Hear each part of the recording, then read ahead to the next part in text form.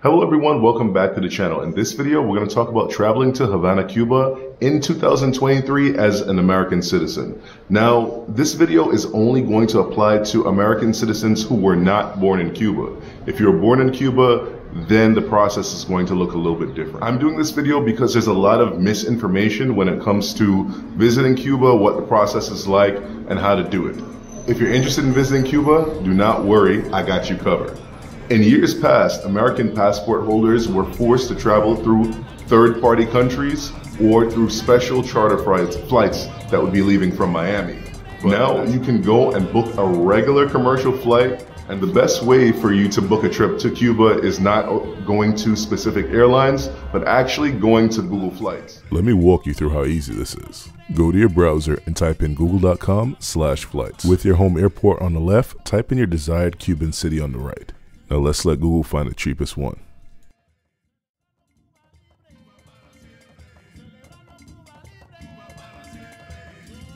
Go ahead and search by desired date and then book when you're ready. With your flight in hand, the next order of business is obtaining a Cuban tourist visa. Understand that there is no visa process. This is very simply bought at the gate or bought in advance online, and I'll post that link for you in the description box below. Again, you can very simply buy this tourist visa at the gate for anywhere between $85 and $99. Since technically tourism is not allowed to Cuba, your travel has to fall under one of the 12 accepted reasons for travel. Of this list, my favorite is support for the Cuban people. It's a nice catch-all term that allows for closeted tourism without too many questions. You'll see me in videos in the near future supporting the Cuban people. 45th President, Mr. Trump, made a lot of changes to the Obama administration's travel policy towards Cuba. And since then, the Biden administration has only opened things up slightly. You cannot bring rum or cigars made here in Cuba back to the United States from Cuba. Now, there are ways how you can bring it back. You would have to buy it, say, in Mexico or, say, in another Caribbean country and bring it back. Now, if you do decide to try to bring back rum or cigars from Cuba, understand that it can be confiscated from you. So if you're going to take that risk, good luck. My flight back into Miami is in a couple hours. I don't know if I'm going to end up killing these bad boys.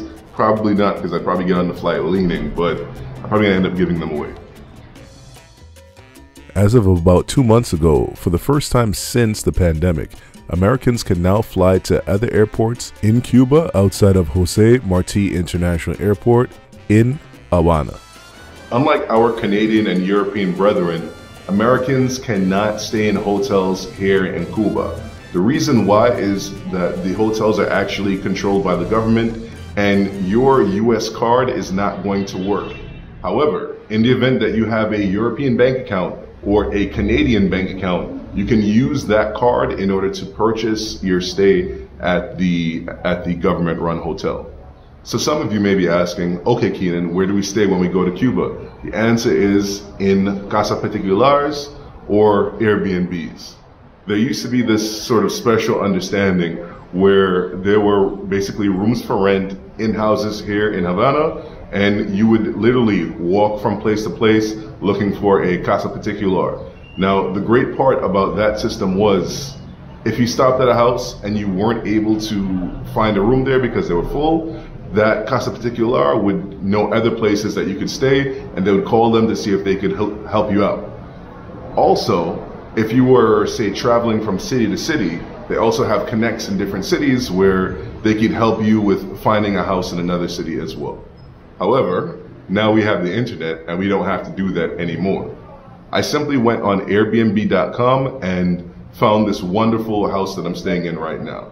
Actually, let me show you it real quick. Bienvenido a mi casa. Let's show it to you.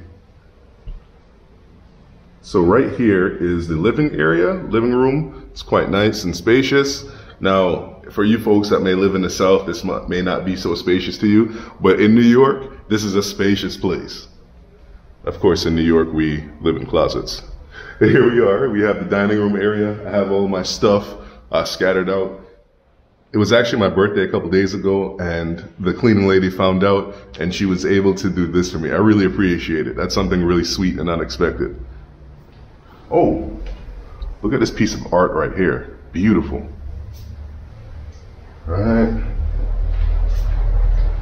And then the bedroom, cautioning you, it's a little bit messy guy, you know how that go. The light is controllable. You can go down, you can go up, you can do a whole bunch of different things. There's closet space where I have things hanging, quite ghettoly, I apologize. And then actually in the safe is where I keep the Monopoly money, okay, and the YouTube money. And then we have the bathroom right over here. Wonderful full service bathroom, okay? And then I also have the shower right here. Now, I've stayed in places that haven't had hot water, and that's been kind of problematic when it's cold, but here in the Caribbean, you don't really need hot water like that. Even that being said, you still have a hot water shower right here. Okay, let's get back to the video. So let's actually talk about the currency piece. When it comes to what you should bring to spend per day here in Cuba, I would say about $100 US for each day should be pretty good. Cuba is not an expensive place. Although that kind of depends. If you're somebody who likes to eat at the highest quality restaurants, get the highest quality this, that, then maybe you might want to bring a little bit more money. But for the average person, you're not going to spend that much money in Cuba.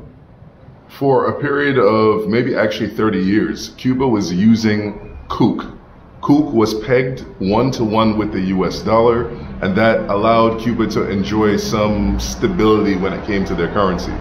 The CUC was 1-to-1 with the US dollar, and CUP, which is CUP, which is all that they use now, was pegged 24-to-1 to CUC.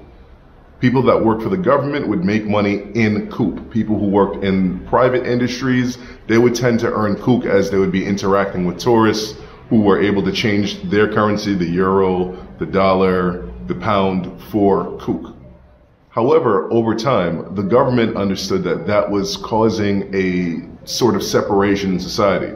There were people that worked for the government that were only earning pesos, the national peso, and then you had people who were earning CUC and they were affording a sort of higher lifestyle. It was creating a separation in society, was forming sort of social classes, if you will. So in effort to be fair, what the Cuban government decided to do was do away with CUC and only support the CUP, which is the national money currently here. As for the value of the CUP, well, that's actually a complicated thing, because outside of Cuba, you can't actually trade it for anything.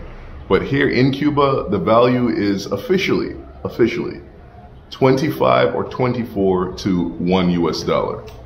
What you actually trade it for is a different story though.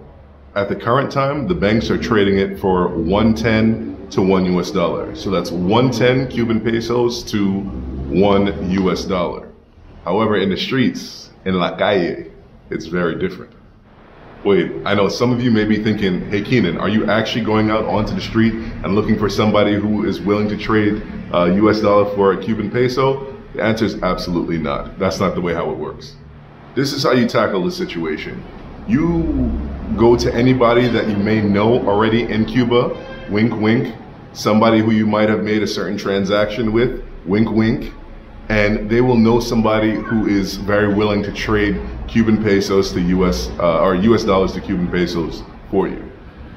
So the street rate or unofficial rate for the Cuban peso right now is 150 to 1. Don't quote me and expect that to be the case when you get to Cuba. It is something that rapidly changes. A couple months ago, it was 200 to 1. Now it's kind of gone down for Americans to 150 to 1. The euro is sort of tied to the US dollar in terms of what it is changed for. However, it depends on the influx of tourists, what they're going to charge for the US dollar versus the euro dollar. Again, right now here in Havana, the rate is pretty much 150 to 1. And that's actually more so just here in Vedado.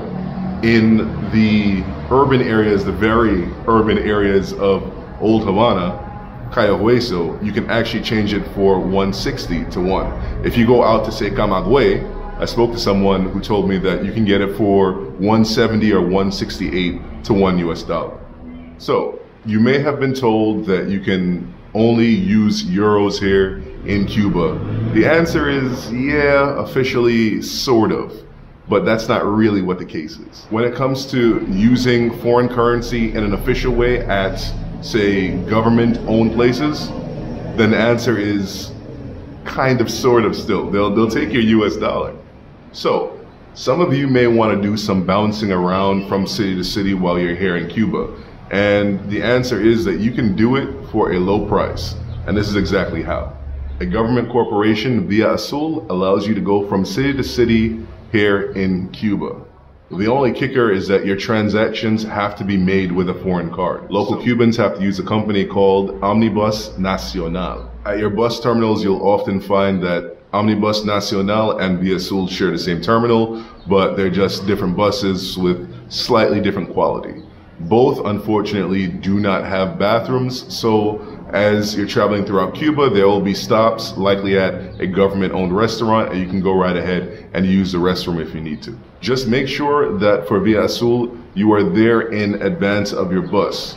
I saw a gentleman who got to the terminal maybe 20 to 30 minutes before his bus was to depart, and he was told that the system is closed and he cannot check in. You have to check in officially 3 hours before your bus. However, in actuality, you can check in like an hour before your bus, and it's okay. Before I get out of here, just one more thing. When selecting your Airbnb, please choose a property that has Wi-Fi. If not, please be sure to buy an Ateshka Cuba-Cell SIM card. So if there's anything that you felt that I left out, just ask me in the comment section below, and I'll get back to you quickly. All right, I gotta go link up with the homie. I'll see you later.